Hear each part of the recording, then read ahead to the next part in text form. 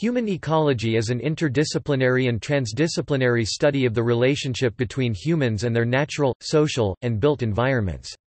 The philosophy and study of human ecology has a diffuse history with advancements in ecology, geography, sociology, psychology, anthropology, zoology, epidemiology, public health, and home economics, among others. Historical development. The roots of ecology as a broader discipline can be traced to the Greeks and a lengthy list of developments in natural history science. Ecology also has notably developed in other cultures. Traditional knowledge, as it is called, includes the human propensity for intuitive knowledge, intelligent relations, understanding, and for passing on information about the natural world and the human experience. The term ecology was coined by Ernst Haeckel in 1866 and defined by direct reference to the economy of nature. Like other contemporary researchers of his time, Haeckel adopted his terminology from Carl Linnaeus, where human ecological connections were more evident. In his 1749 publication, Specimen Academicum de Oeconomia Natura, Linnaeus developed a science that included the economy and polis of nature. Polis stems from its Greek roots for a political community, originally based on the city-states, sharing its roots with the word police in reference to the promotion of growth and maintenance of good social order in a community. Linnaeus was also the first to write about the close affinity between humans and primates. Linnaeus presented early ideas found in modern aspects to human ecology, including the balance of nature, while highlighting the importance of ecological functions, ecosystem services, or natural capital in modern terms. In exchange for performing its function satisfactorily, nature provided a species with the necessaries of life. The work of Linnaeus influenced Charles Darwin and other scientists of his time who used Linnaeus terminology, i.e., the economy and polis of nature, with direct implications on matters of human affairs, ecology, and economics. Ecology is not just biological, but a human science as well. An early and influential social scientist in the history of human ecology was Herbert Spencer. Spencer was influenced by and reciprocated his influence onto the works of Charles Darwin. Herbert Spencer coined the phrase, "survival of the fittest." He was an early founder of sociology, where he developed the idea of society as an organism, and he created an early precedent for the socio-ecological approach that was the subsequent aim and link between sociology and human ecology. The history of human ecology has strong roots in geography and sociology departments of the late 19th century. In this context, a major historical development or landmark that stimulated research into the ecological relations between humans and their urban environments was founded in George Perkins Marsh's book Man and Nature, or, Physical Geography as Modified by Human Action, which was published in 1864. Marsh was interested in the active agency of human-nature interactions, an early precursor to urban ecology or human niche construction, in frequent reference to the economy of nature. In 1894, an influential sociologist at the University of Chicago named Albion W. Small collaborated with sociologist George E. Vincent and published a laboratory guide to studying people in their everyday occupations. This was a guidebook that trained students of sociology how they could study society in a way that a natural historian would study birds. Their publication explicitly included the relation of the social world to the material environment. The first English-language use of the term ecology is credited to American chemist and founder of the field of home economics, Ellen Swallow Richards. Richards first introduced the term as ecology in 1892, and subsequently developed the term human ecology. The term human ecology was published in 1907 in Ellen Swallow Richards' work, Sanitation in Daily Life, defined there as the study of the surroundings of human beings in the effects they produce on the lives of men. Richards' use of the term recognized humans as part of rather than separate from nature. The term made its first formal appearance in the field of sociology in the 1921 book, Introduction to the Science of Sociology, published by Robert E. Park and Ernest W. Burgess, also from the Sociology Department at the University of Chicago.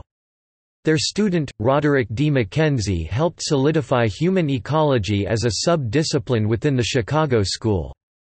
These authors emphasized the difference between human ecology and ecology in general by highlighting cultural evolution in human societies. Human ecology has a fragmented academic history with developments spread throughout a range of disciplines, including home economics, geography, anthropology, sociology, zoology, and psychology. Some authors have argued that geography is human ecology. Much historical debate has hinged on the placement of humanity as part or as separate from nature. In light of the branching debate of what constitutes human ecology, recent interdisciplinary researchers have sought a unifying scientific field they have titled Coupled Human and Natural Systems that builds on but moves beyond previous work, e.g., human ecology, ecological anthropology, environmental geography.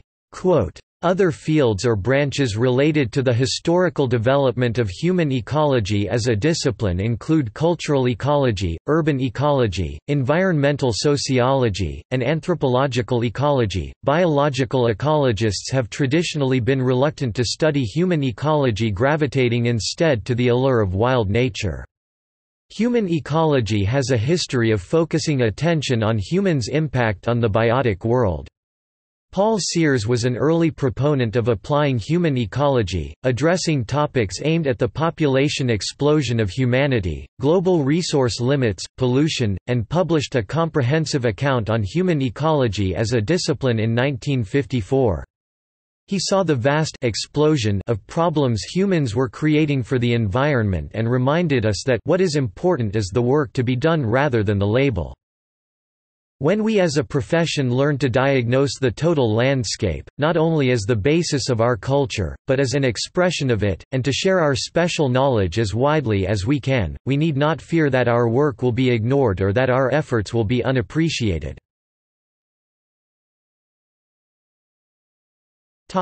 Overview. Human ecology has been defined as a type of analysis applied to the relations in human beings that was traditionally applied to plants and animals in ecology. Toward this aim, human ecologists, which can include sociologists, integrate diverse perspectives from a broad spectrum of disciplines covering wider points of view. In its 1972 premiere edition, the editors of Human Ecology, an interdisciplinary journal, gave an introductory statement on the scope of topics in human ecology. Their statement provides a broad overview on the interdisciplinary nature of the topic: genetic, physiological, and social adaptation to the environment and to environmental change, the role of social, cultural, and psychological factors in the maintenance or disruption of ecosystems, effects of population density on health, social organization, or environmental quality, new adaptive problems in urban environments, interrelations of technological and environmental changes, the development of unifying principles in the study of biological and cultural adaptation, the genesis of maladaptions in human biological and cultural evolution, the relation of food quality and quantity to physical and intellectual performance and to demographic change, the application of computers, remote sensing devices, and other new tools and technique. 40 years later, in the same journal, Daniel G. Bates 2012 notes lines of continuity in the discipline and the way it has changed. Today there is greater emphasis on the problems facing individuals and how actors deal with them, with the consequence that there is much more attention to decision-making at the individual level as people strategize and optimize risk, costs and benefits within specific contexts. Rather than attempting to formulate a cultural ecology or even a specifically human ecology model, researchers more often draw on demographic, economic and evolutionary theory as well as upon models derived from field ecology. While theoretical discussions continue, research published in Human Ecology Review suggests that recent discourse has shifted toward applying principles of human ecology. Some of these applications focus instead on addressing problems that cross disciplinary boundaries or transcend those boundaries altogether. Scholarship has increasingly tended away from Gerald L. Young's idea of a unified theory of human ecological knowledge, that human ecology may emerge as its own discipline, and more toward the pluralism best espoused by Paul Shepard, that human ecology is healthiest when running out in all directions. But human ecology is neither anti-discipline nor anti-theory, rather it is the ongoing attempt to formulate, synthesize, and apply theory to bridge the widening schism between man and nature. This new human ecology emphasizes complexity over reductionism, focuses on changes over stable states, and expands ecological concepts beyond plants and animals to include people. Application to epidemiology and public health. The application of ecological concepts to epidemiology has similar roots to those of other disciplinary applications, with Carl Linnaeus having played a seminal role. However, the term appears to have come into common use in the medical and public health literature in the mid-20th century. This was strengthened in 1971 by the publication of Epidemiology as Medical Ecology, and again in 1987 by the publication of a textbook on public health and human ecology. An ecosystem health perspective has emerged as a thematic movement, integrating research and practice from such fields as environmental management, public health, biodiversity, and economic development. Drawing in turn from the application of concepts such as the social ecological model of health, human ecology has converged with the mainstream of global public health literature. Connection to home economics. In addition to its links to other disciplines, human ecology has a strong historical linkage to the field of home economics through the work of Ellen Swallow Richards, among others. However, as early as the 1960s, a number of universities began to rename home economics departments, schools, and colleges as human ecology programs. In part, this name change was a response to perceived difficulties with the term home economics in a modernizing society, and reflects a recognition of human ecology as one of the initial choices for the discipline which was to become home economics. Current human ecology programs include Cornell University College of Human Ecology and the University of Alberta's Department of Human Ecology, among others. Niche of the Anthropocene. Changes to the Earth by human activities have been so great that a new geological epoch named the Anthropocene has been proposed. The human niche or ecological polis of human society, as it was known historically, has created entirely new arrangements of ecosystems as we convert matter into technology. Human ecology has created anthropogenic biomes called anthromes. The habitats within these anthromes reach out through our road networks to create what has been called technoecosystems containing technosols. Technodiversity exists within these technoecosystems. In direct parallel to the concept of the ecosphere, human civilization has also created a technosphere. The way that the human species engineers or constructs technodiversity into the environment, threads back into the processes of cultural and biological evolution, including the human economy. Ecosystem services. The ecosystems of planet Earth are coupled to human environments. Ecosystems regulate the global geophysical cycles of energy, climate, soil nutrients, and water that in turn support and grow natural capital, including the environmental, physiological, cognitive, cultural, and spiritual dimensions of life. Ultimately, every manufactured product in human environments comes from natural systems. Ecosystems are considered common pool resources because ecosystems do not exclude beneficiaries and they can be depleted or degraded. For example, green space within communities provides sustainable health services that reduces mortality and regulates the spread of vector-borne disease. Research shows that people who are more engaged with regular access to natural areas have lower rates of diabetes, heart disease and psychological disorders. These ecological health services are regularly depleted through urban development projects that do not factor in the common pool value of ecosystems. The ecological commons delivers a diverse supply of community services that sustains the well-being of human society. The Millennium Ecosystem Assessment, an international UN initiative involving more than 1,360 experts worldwide, identifies 4 main ecosystem service types having 30 subcategories stemming from natural capital.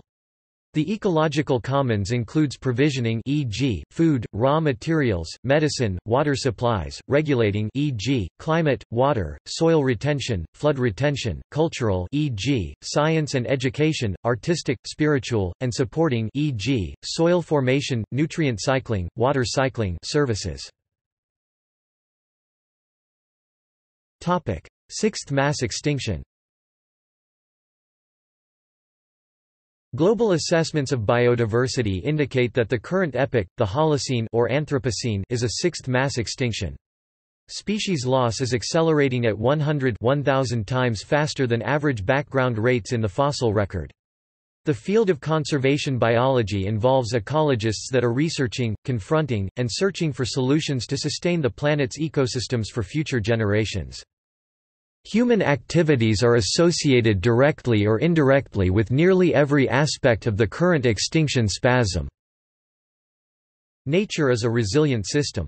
Ecosystems regenerate, withstand, and are forever adapting to fluctuating environments. Ecological resilience is an important conceptual framework in conservation management, and it is defined as the preservation of biological relations in ecosystems that persevere and regenerate in response to disturbance over time. However, persistent, systematic, large and non-random disturbance caused by the niche constructing behavior of human beings, habitat conversion and land development, has pushed many of the Earth's ecosystems to the extent of their resilient thresholds. 3 planetary thresholds have already been crossed, including biodiversity loss, climate change, and nitrogen cycles. These biophysical systems are ecologically interrelated and naturally resilient, but human civilization has transitioned the planet to an Anthropocene epoch, where the threshold for planetary-scale resilience has been crossed and the ecological state of the Earth is deteriorating rapidly to the detriment of humanity. The world's fisheries and oceans, for example, are facing dire challenges as the threat of global collapse appears imminent, with serious ramifications for the well-being of humanity. While the Anthropocene is yet to be classified as an official epoch, current evidence suggests that an epoch-scale boundary has been crossed within the last 2 centuries. The ecology of the planet is further threatened by global warming, but investments in nature conservation can provide a regulatory feedback to store and regulate carbon and other greenhouse gases. Ecological footprint. In 1992, William Rees developed the ecological footprint concept. The ecological footprint and its close analog the water footprint has become a popular way of accounting for the level of impact that human society is imparting on the Earth's ecosystems. All indications are that the human enterprise is unsustainable as the footprint of society is placing too much stress on the ecology of the planet. The WWF 2008 Living Planet Report and other researchers report that human civilization has exceeded the bio-regenerative capacity of the planet. This means that the footprint of human consumption is extracting more natural resources than can be replenished by ecosystems around the world. Ecological economics. Ecological economics is an economic science that extends its methods of valuation onto nature in an effort to address the inequity between market growth and biodiversity loss. Natural capital is the stock of materials or information stored in biodiversity that generates services that can enhance the welfare of communities. Population losses are the more sensitive indicator of natural capital than are species extinction in the accounting of ecosystem services. The prospect for recovery in the economic crisis of nature is grim. Populations, such as local ponds and patches of forest, are being cleared away and lost at rates that exceed species extinctions. The mainstream growth-based economic system adopted by governments worldwide does not include a price or markets for natural capital. This type of economic system places further ecological debt onto future generations. Human societies are increasingly being placed under stress as the ecological commons is diminished through an accounting system that has incorrectly assumed that nature is a fixed, indestructible capital asset. The current wave of threats, including massive extinction rates and concurrent loss of natural capital to the detriment of human society, is happening rapidly. This is called a biodiversity crisis, because 50% of the world's species are predicted to go extinct within the next 50 years. Conventional monetary analyses are unable to detect or deal with these sorts of ecological problems. Multiple global ecological economic initiatives are being promoted to solve this problem. For example, governments of the G8 met in 2007 and set forth the Economics of Ecosystems and Biodiversity initiative. In a global study, we will initiate the process of analyzing the global economic benefit of biological diversity, the costs of the loss of biodiversity and the failure to take protective measures versus the costs of effective conservation. The work of Kenneth E. Boulding is notable for building on the integration between ecology and its economic origins. Boulding drew parallels between ecology and economics, most generally in that they are both studies of individuals as members of a system, and indicated that the household of man and the household of nature could somehow be integrated to create a perspective of greater value. Interdisciplinary approaches. Human ecology expands functionalism from ecology to the human mind. People's perception of a complex world is a function of their ability to be able to comprehend beyond the immediate, both in time and in space. This concept manifested in the popular slogan promoting sustainability, "Think global, act local." Moreover, people's conception of community stems from not only their physical location but their mental and emotional connections and varies from community as place, community as way of life, or community of collective action. In these early years, human ecology was still deeply enmeshed in its respective disciplines: geography, sociology, anthropology, psychology, and economics. Scholars through the 1970s until present have called for a greater integration between all of the scattered disciplines that has each established formal ecological research. In art. While some of the early writers considered how art fit into a human ecology, it was Sears who posed the idea that in the long run human ecology will in fact look more like art. Bill Carpenter 1986 calls human ecology the possibility of an aesthetic science, renewing dialogue about how art fits into a human ecological perspective. According to Carpenter, human ecology as an aesthetic science counters the disciplinary fragmentation of knowledge by examining human consciousness. In education. While the reputation of human ecology in institutions of higher learning is growing, there is no human ecology at the primary and secondary education levels. Educational theorist Sir Kenneth Robinson has called for diversification of education to promote creativity in academic and non-academic, i.e., educate their whole being activities to implement a new conception of human ecology. Bioregionalism and urban ecology. In the late 1960s, ecological concepts started to become integrated into the applied fields, namely architecture, landscape architecture, and planning. Ian McHarg called for a future when all planning would be human ecological planning by default, always bound up in humans' relationships with their environments. He emphasized local, place-based planning that takes into consideration all the layers of information from geology to botany to zoology to cultural history. Proponents of the new urbanism movement, like James Howard Kunstler and Andrés Duany, have embraced the term human ecology as way to describe the problem of—and prescribe the solutions for—the landscapes and lifestyles of an automobile-oriented society. Duany has called the human ecology movement to be the agenda for the years ahead. Quote, "While McHargian planning is still widely respected, the landscape urbanism movement seeks a new understanding between human and environment relations. Among these theorists is Frederick Steiner, who published Human Ecology, Following Nature's Lead in 2002, which focuses on the relationships among landscape, culture, and planning. The work highlights the beauty of scientific inquiry by revealing those purely human dimensions which underlie our concepts of ecology." While Steiner discusses specific ecological settings, such as cityscapes and waterscapes, and the relationships between socio-cultural and environmental regions, he also takes a diverse approach to ecology—considering even the unique synthesis between ecology and political geography.